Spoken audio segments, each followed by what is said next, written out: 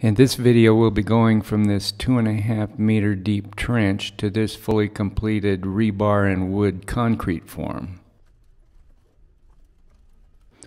So the guys are just finishing up the preparation of the surface on the bottom of the dig. They're down to the white clay, and they're currently in the process of creating a completely flat and level surface. And what they'll be doing is covering that surface with a layer of a couple inches of concrete to provide a platform to build the rebar framework. To begin the construction of the rebar framework, they start with these full-length pieces of rebar which come folded in half. So they remove the bend from the fold first and then use this crude but highly efficient template to measure and cut all the various lengths of rebar that will be needed. So Fer and Erick have been working for the last couple weeks on building these different shapes and sizes of anillos for all the specific applications in the rebar form.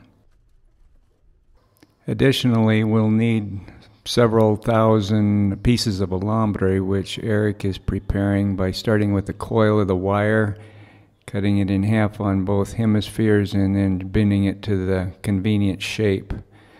And once we have a good supply of those, we're ready to start constructing.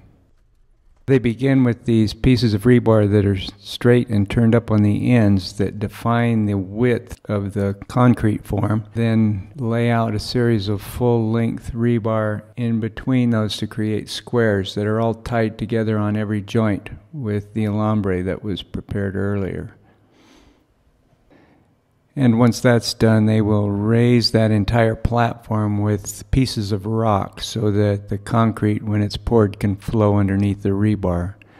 The next step uses these small-sized anillos to build a cadena, which is basically a curb around the entire platform at the exact location where the foundation walls will be located. And then on top of that cadena, they'll use these larger anillos to construct the castillos, which are the pillars, the support pillars, which go in all the corners and everywhere where a metal beam will need to be supported. For now, these support pillars are only completed to the level of the foundation wall, but the rebar extends all the way up through the first floor and into the main floor of the house.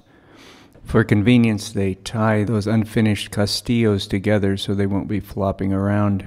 And then the final phase is to build a rebar mesh that connects all the castillos.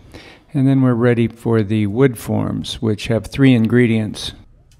The Simbras are these wood platforms that are reinforced with a diagonal bar in the back, and the front side is flat, which goes against the rebar.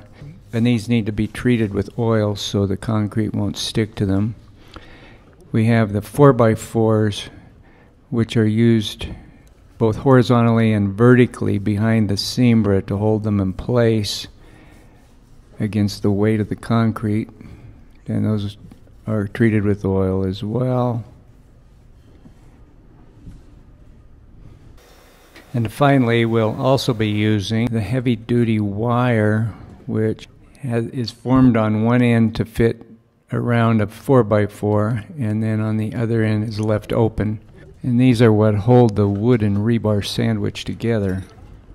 They begin by building the Simbra walls on both sides of the rebar. They feed the heavy wires through holes that they've pre-drilled in the Simbra.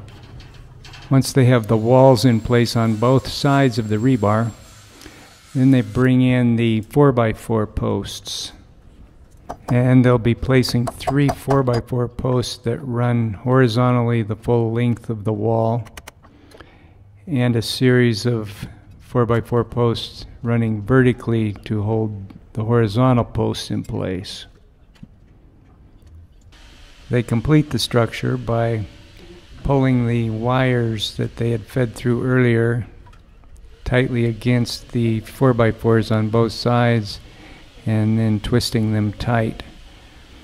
The last step of the process is to establish the vertical level and finalize the stability by planting support posts against the dirt wall on both sides. That's it for this video. In the next video, we'll be bringing in the cement pump and actually turning this structure into a concrete foundation.